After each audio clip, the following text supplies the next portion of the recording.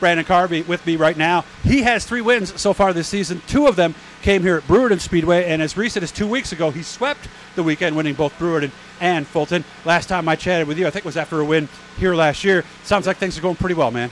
Yeah, it's rolling really well for us so far this year. Hopefully we can keep going and keep this thing straight and around the tracks. Can you put your finger on anything that's the reason perhaps why we're doing so well? I really don't know. This whole car is new to us this year. We fired off really well opening night here with the win. Just keep trying little itty bitty things. I'm not comfortable on corner entry with it yet. Still super tight, so we're trying to work on that, but it's not slow by any means. So. Why, what's it doing on corner entry? It just doesn't turn in like I like to. Okay. It's so tight it's a on little entry. pushy and yeah, it just wants to shove the right front. Does it snap at some point or no? It doesn't really snap. It just okay. I don't. It doesn't look it to me on the outside, but in the car, it doesn't turn in like I want it to. Okay, so the big thing is we got to fix that. So we're trying to make it just a little looser. How have we been trying to do that? And tell me whatever you're comfortable telling me. Yeah, we've played a little bit. I've talked to Brandon and Dale at Dig. They've gave me a couple pointers. We've changed rods a couple holes. It's helped out. Seems to be good for a couple weeks, and then I almost get tight back to where I was. So we talked to Dale last week at Fulton as well. We tried a little bit of stuff in the right front. It was better. Still need a little bit more, though. Which Dale are you talking to? Plank? Plank, yes. Okay, all right. Dig Race Products, by the way, is who that is. So how about tonight? I heard this place was really, really slick last week. It was. Weird thing is, though, I feel like I'm getting tighter as the track gets slicker as well. That's kind of the opposite of what it should be doing, right? Yeah, I don't know if it's just not sticking the right front good enough when it's slicking it off, but I feel like it's getting tighter as the night goes on. Now, for those of you who have been to hospitals, you recognize the sticker that he's got from Upstate.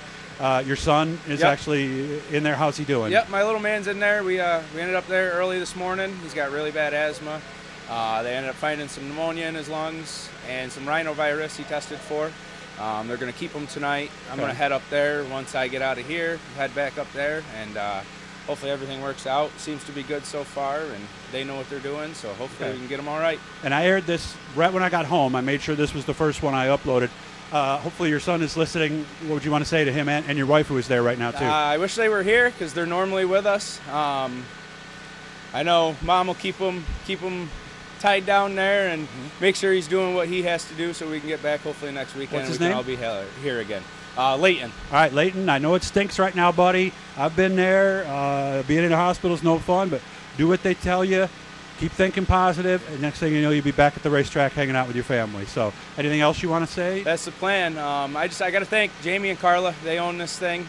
We've put together a good 5 years. We've learned a lot, and we're still going forward.